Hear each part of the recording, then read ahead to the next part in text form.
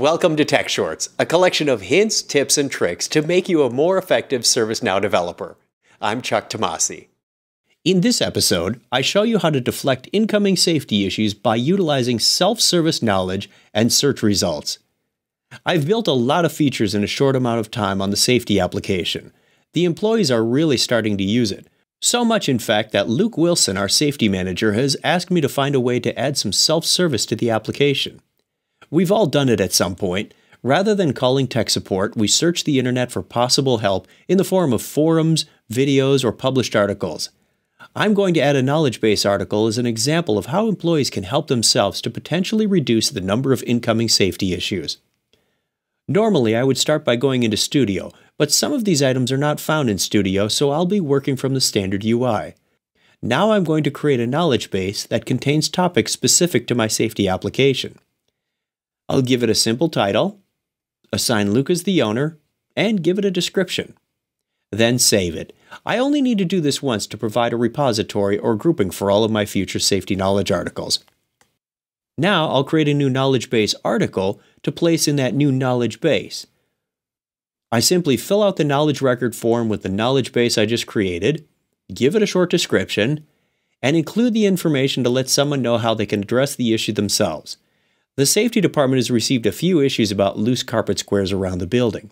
Facilities recognizes the issue and is budgeted to get new carpet next year, but until then, they're just taping down those loose edges to prevent people from tripping and possible injury. Once that's entered, I'll save it. I can publish it to make it available to the public. Now when someone goes to the Knowledge application and does a search for carpet, they'll see my related information I just published. That was pretty quick and works well if the user goes to search first, but how about offer them suggestions while they're opening a safety issue? That's easy too. I create what's known as a search context. Like usual, I'll give it a name and a short description.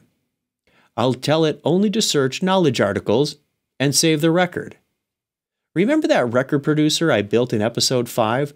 I'm going to tell it to use the input from the short description to search the knowledge base automatically and offer possible results. Here's the record producer I want to connect, and I tell it to watch for the short description field.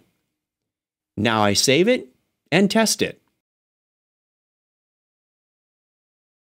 Here's our record producer to report a safety issue, and as I fill in the fields, when I get to short description and begin to type, the search context starts looking for potential knowledge base articles for me. And here's the article that can help the person. No issue reported. Again, a lot of functionality added with very little effort. You can learn more about knowledge bases and the contextual search from the product documentation pages listed here.